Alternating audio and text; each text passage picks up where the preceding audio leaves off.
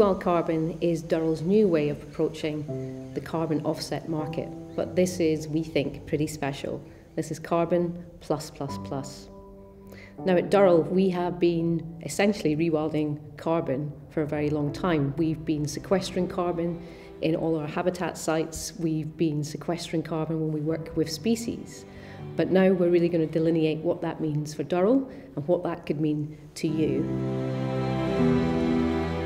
So I'm in here with the black-line tamarins. These are very, very rare primate species, and they're only found from small patches of forest in the state of São Paulo in Brazil.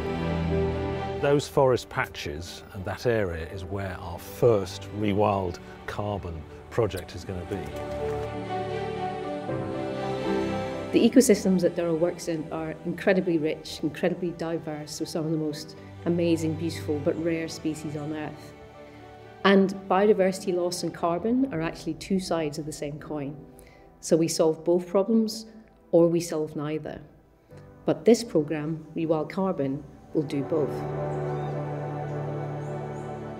What we plan to do is restore the forests for these black-line tamarins, creating these huge forest corridors to link the last remaining fragments where the black-line tamarins are found.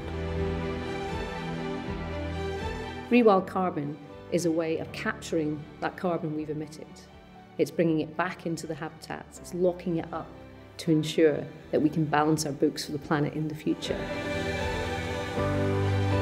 We made a commitment a few years ago to change how we do business to become a sustainable business. We're in the construction industry, and it's an industry that really needs to consider how it changes and how it looks at sustainability.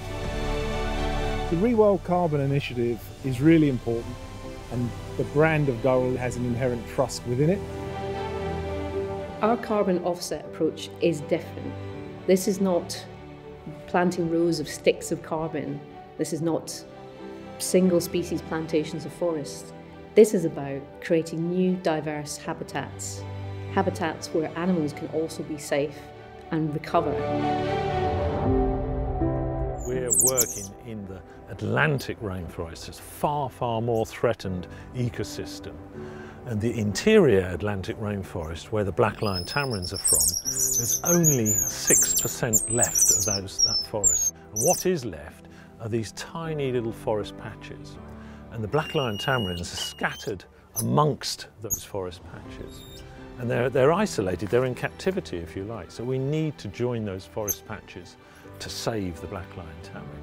And in saving the black-line tamarin, we will bring back a whole host of critically endangered species from that region.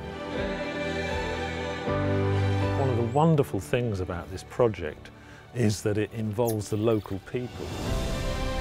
This is about capturing carbon in a meaningful way, whilst also helping communities of people and saving some of the rarest animals on Earth. So over the next 5 years, we hope to be able to plant 7 million trees.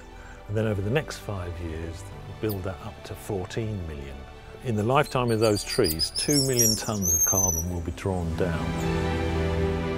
Working with Durrell is a privilege because they really do think about how the world needs to evolve and how business needs to evolve to be part of that world of tomorrow.